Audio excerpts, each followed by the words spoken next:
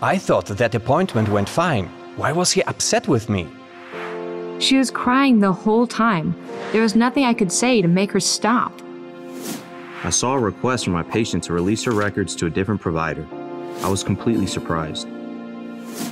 I told her she was fine physically, but that made her mad. I don't know what else I could have done.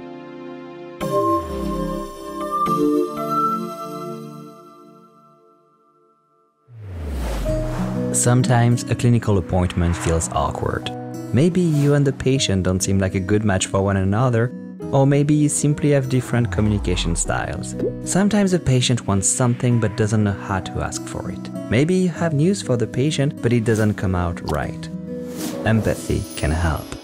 Empathy isn't a medical intervention, but sharing or connecting with the patient's experience during the session might be the most important thing you can offer. This could look like, I can tell you're hurting, tell me more about what's going on, or you've been through a tough time. Pain can be awful, but I think we are on the right track. These are examples of simple statements that go a long way towards the perception of a shared experience with your patient.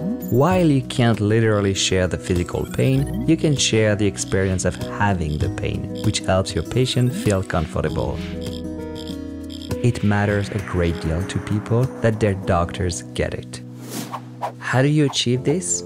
Here are some simple suggestions to build empathy. Avoid clinical language. Talk to your patient like you talk to a family member. Use person-first language. The symptom is the problem you are treating and the patient has the discomfort, but it can be easy to use labels that depersonalize the relationship. Try not to think of your patient as the diabetic in room 2. Instead, think of that patient as the person so sad and frustrated with this chronic condition that he or she might be simply worn out.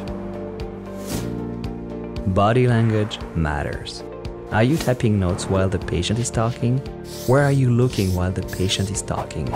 It's not as easy as just making eye contact, as there can be cultural differences about that.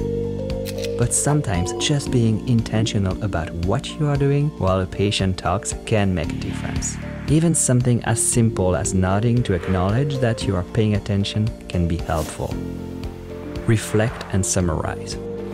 If you reflect a patient's thoughts and feelings back to him or her and summarize a session with simple, concrete words, the patient is likely to feel validated and heard despite stress about symptoms. This also increases the patient's confidence in you and in the treatment plan. Sometimes we must look for and practice moments of empathy, and it's not always easy. After all, patients are often uncomfortable, worried, or in pain, and it's our job to help. We can better meet our patients' needs by being attentive and communicating empathy. For your patients, that can be all the difference in the world, and it's just good practice.